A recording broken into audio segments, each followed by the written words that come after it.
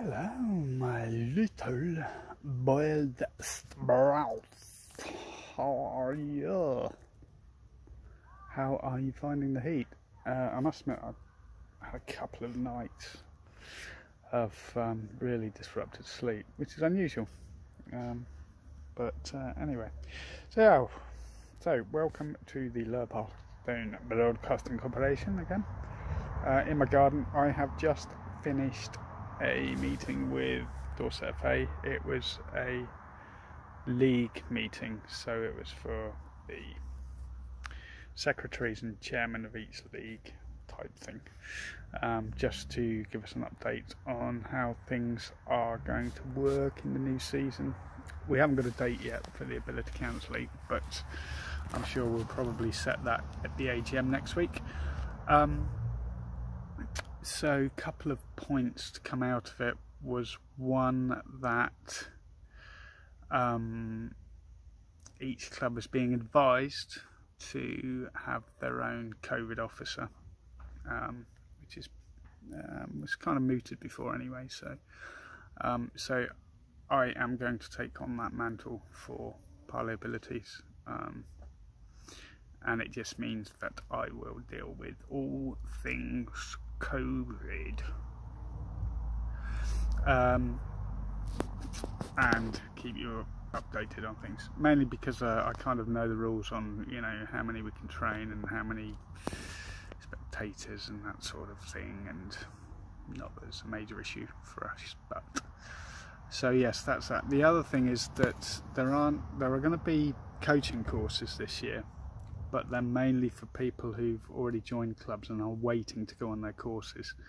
So I know there's a few of you that we're going to put through your level 1 at some point. It's not looking as if that's going to be this year, and there'll be no courses at all between January and March either. So I'll come back to you in a minute, but for those of you that are waiting for your emergency first aid and safeguarding, if it's due for renewal, there's extensions to that, so we haven't got to worry about that for the time being. You are still able to coach. For those of you that are going to eventually go on your level 1 courses, there is a new course out which is called DCFA Playmaker course, and essentially what that means is that it is a 4.5-hour online course which you would be able to do with your support if you wanted to, or parents if you felt necessary to do that. Felt it necessary, and I believe you have to have a DBS check, which is your police check, but that's normal, and also, I mean, you've got to have a DBS check whether you're a coach, secretary now, or even a referee. You know, you've got to have your DBS checks. I believe that it covers safeguarding in the 4.5-hour course. I haven't done it yet. I will do it anyway, just to see what it's like. I don't need to, but I'll do it anyway. So for those of you that are due to go on courses, there's certainly 2 of you at the moment, I will speak to you in due course and we'll get you on there. And what that means is that once you've done that, you are what's known as a coach helper. You can help in the sessions as long as you're supervised by a qualified coach or manager, and that is fine. So I will be in touch with you about that. Yeah, there was a few other things to come out of it, but it was mainly COVID based, slightly different structure to DCFA now. So Gemma Tewkesbury will now be the secretary of the Ability Council League, not Grant. The safeguarding team are still the same, which is Zoe and Kevin Pike, so that won't change much. Zoe has another slightly different role as well. I will put up the new structure in due course, the new DCFA structure.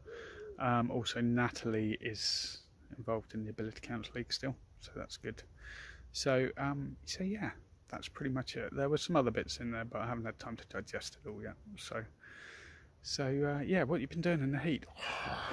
The youth football starts tomorrow. I know there's not many of you because some are away on holiday, but that's fine.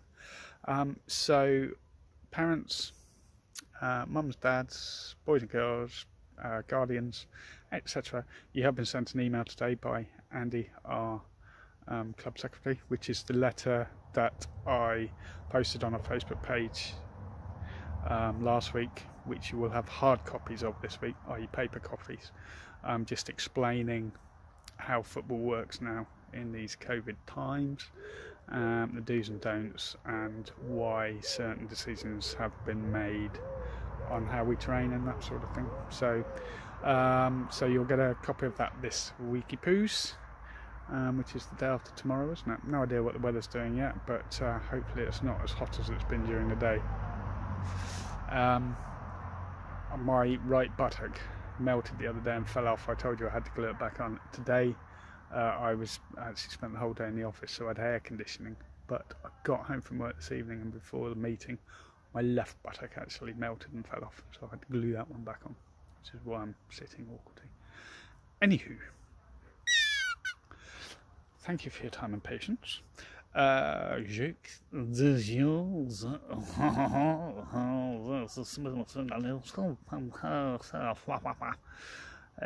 China. That was kind of a cross between Donald and Boris. Let's have a competition. Who of those is the most bumbling incompetent? No politics. Jokes to yours. What is the tallest building in Poole? It's the library, because it has so many stories. Oh, so many stories. See, a story is a floor level, so it's 10 stories, 10 floors high. Or of course it's a story reading a book. There you go. You're more than welcome on that one. Every day's a school day. What else? Okay. I don't get these odourless chemicals. They just don't make any sense.